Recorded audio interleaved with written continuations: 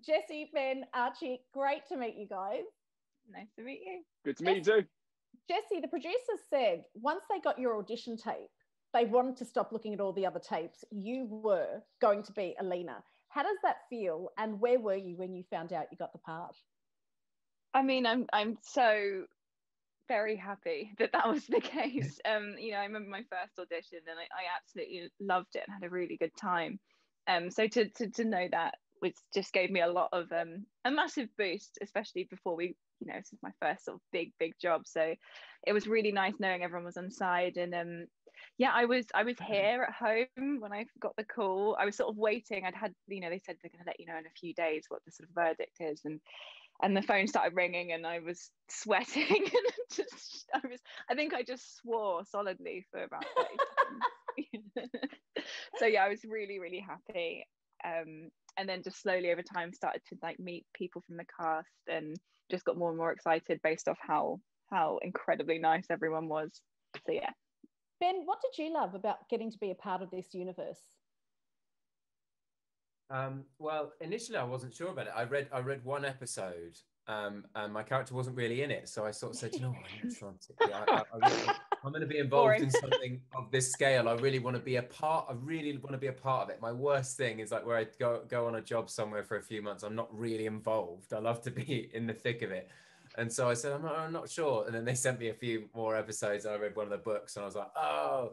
I loved. Obviously, I've done a lot of sort of fantasy stuff before, and I think for me, I just loved how fresh and not derivative this world feels. It feels like completely unique in its own thing, and the genre doesn't feel like anything on TV. It's kind of like that late dark Harry Potter mixed with Anna Karenina and Ocean's 11 and Peaky Blinders and Star Wars, and it just feels completely its own thing, but it feels sort of has elements of all those things which feel somewhat familiar, and I think I just wanted to be a part of that. Also, I hadn't really played a character that was such high status before in terms of the hierarchy of a world, and it was interesting to me to be to be the oldest character and the most authoritative. I hadn't really done a lot of that. I've always sort of been the young man, but trying to coming of age, and so it was time to pass that baton on to my pal. Archie, well, the baton's been passed on, Archie. When you look back, cheers. When you look back at your time, what is one of the standout moments for you? Oh my God, that is so hard to choose a standout moment. Just the whole thing it felt like such a good collaborative experience, and the whole process of it really. Ben was saying that in another interview that it really felt like a sort of team game. Everyone was so passionate about the story and creating this thing. So just being able to work with everyone that shared the same amount of passion as you was something that was brilliant and made going to work. It's always a joy. I love acting, but this just made it extra special. Everyone was absolutely in love with it. Jessie? Dream. Yeah.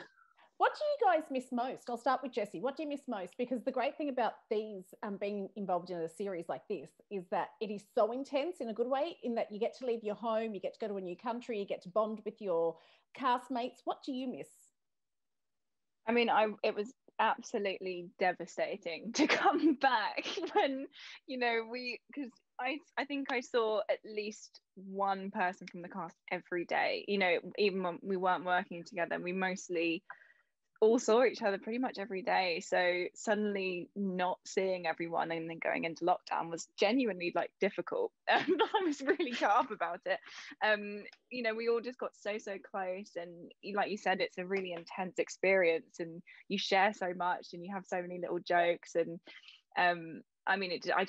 we couldn't have been luckier in terms of who was there and who we got to spend those 6 months with. So yeah, that's the thing I miss the most, is my lovely Ben, cast. what do you miss? Yeah, I mean, it's definitely the people. Yeah, if you don't say cast, then I would get out. I don't miss you. Of Archie, the cast. It was just, but everyone who came on board, it was an extraordinary thing that everyone who came on board, even if they were just in for a day for one scene, they'd almost always read all the books. and they were just so excited to be there. And then they came in and realized that we were all so passionate about making something that we really loved. And I think that energy from our showrunner Dan was really infectious.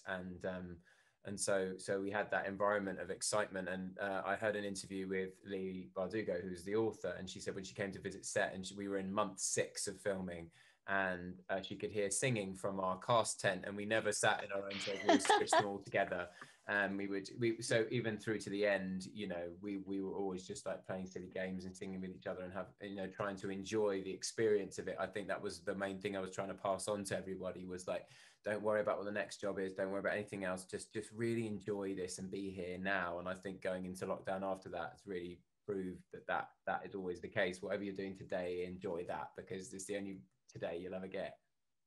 I have to wrap. So Archie, I'm going to assume you're going to say cast, and I'm hoping that we'll come back and get more. No, I was going to say these little chicken schnitzel things that they had there with like cheese and cream.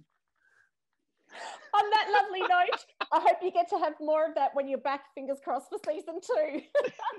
Cheers. Thank you so much. Cheers.